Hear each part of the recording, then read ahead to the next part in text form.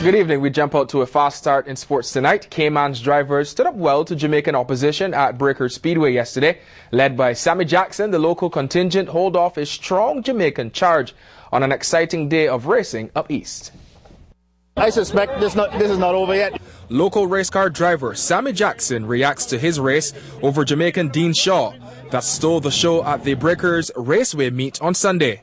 It was billed as a clash between Cayman's best and Jamaica's finest.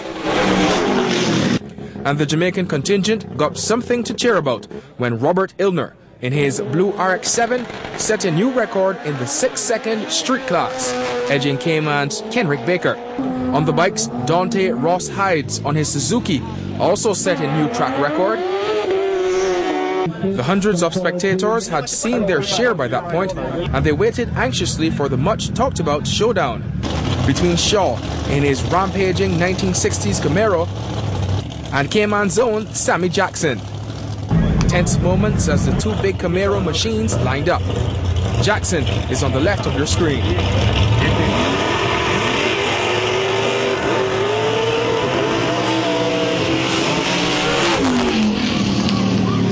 There was a lot of pressure, you know. I got in trouble in the middle. I felt it slipping a bit, and I started to ease up, and I said, no. All right, very good, very good. And the car hook very good. It's just, you know. Sammy Jackson was the toast of the fans, while Shaw, he'll have to try again. Despite all the power on show, no car was able to reset the track record held by Buck Banks. And that was a fantastic day of racing at Breakers Speedway. Mr. Campbell was very happy with the turnout as well. From the fast track at Breakers to some football action now. And the first semi-final leg in the Digicel Cup is in the bag. And Scholars International and Roma have their noses out front after the first leg. Defending champs Georgetown suffer a 1-0 loss to the Scholars last night at the Annex thanks to a second-half goal by O'Neal Taylor.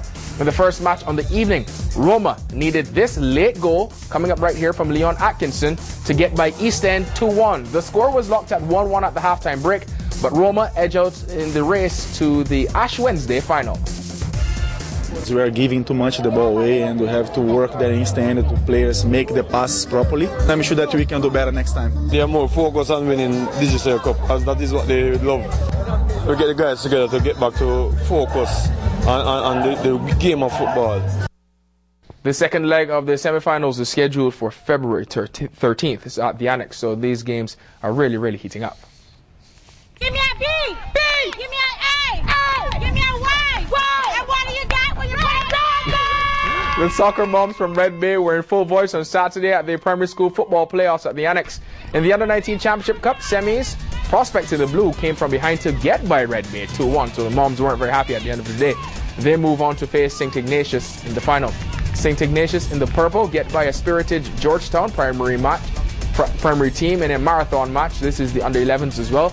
After full time and the first round of penalties, neither side could find the back of the net. But the St. Ignatius boys come through in the sudden death penalties, so there's St. Ignatius and Prospect in the final. In the under-9s, St. Ignatius and Cayman Prep move on to the final, so St. Ignatius continues to be a force to be reckoned with in under-9, under-11 football. And all those finals and third place matchups will be this coming Saturday at the Annex from 9 a.m.